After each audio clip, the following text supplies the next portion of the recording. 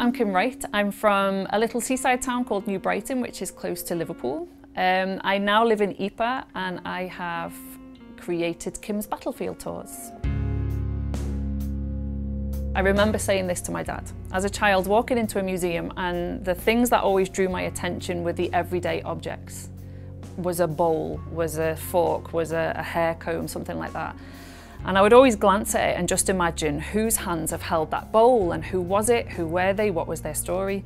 And I started with my imagination thinking of a superpower. And my superpower, it's so geeky, but it would be that I could touch an item, close my eyes, and when I open my eyes, I'm exactly where it happened. And then take my hands off and I'm back here again. I first came to Belgium, I think it's in about 2012. The first time I visited the battlefields was probably a year later. Most tours, you have a definite connection with the person you're with. It's usually a day and the connection grows. And because you're sharing something so powerful, especially if it's a family member that they're wanting to visit, what I love is the fact that at the end of the tour, often I'm embraced in a big hug.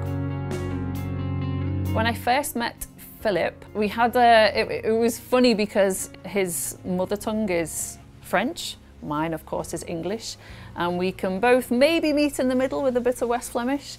Those pieces, it's a French cuirassier. In 1915, the French army received these helmets, so is the evolution in between. The pocket watch with the bullet through. Yeah. You knew I would pick that one, didn't you? Remember what I tell you? Yeah, yeah, I do remember. That's incredible. Wow.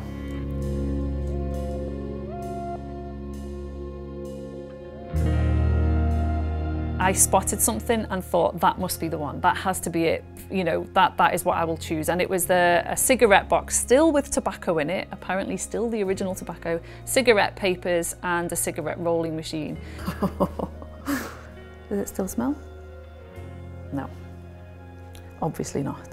You can imagine it being a comfort, a way of calming down, or just a habit.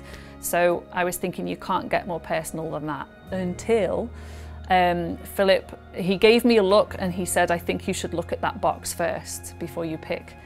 From a German soldier. It's snuff. Oh my God, do you think they're from his children? I don't know. Whoa, woman, who is that? Girlfriend. So you had dark hair and 3 locks of blonde hair. So straight away in my mind, it was the mother's hair and 3 little blondies, you know, perhaps 3 children. What I imagine from looking at it straight away, and this is my imagination that goes wild, you know, I couldn't help picture 3 children running around in a sunny field in Germany, you know, the mother calling them in for dinner or something, but their father's away at war. It is a bit like a fairy tale, of course. We've got no idea if this is the case, but I can imagine that in the darkest of his times, you know, potentially when his best friend has just been blown up in front of him, or he's just feeling at his worst, he would open that tin and just, you know, maybe smell the hair, maybe touch the hair. I'm just sure it must have brought some comfort, or at least perseverance to keep going. Maybe it's in a moment where he thinks, I've had enough of this war, but he opens it and thinks, you know, but my wife and children are waiting for me. You can't get more personal or closer to the people of history than their hair. So it was a definite easy decision as soon as I saw that.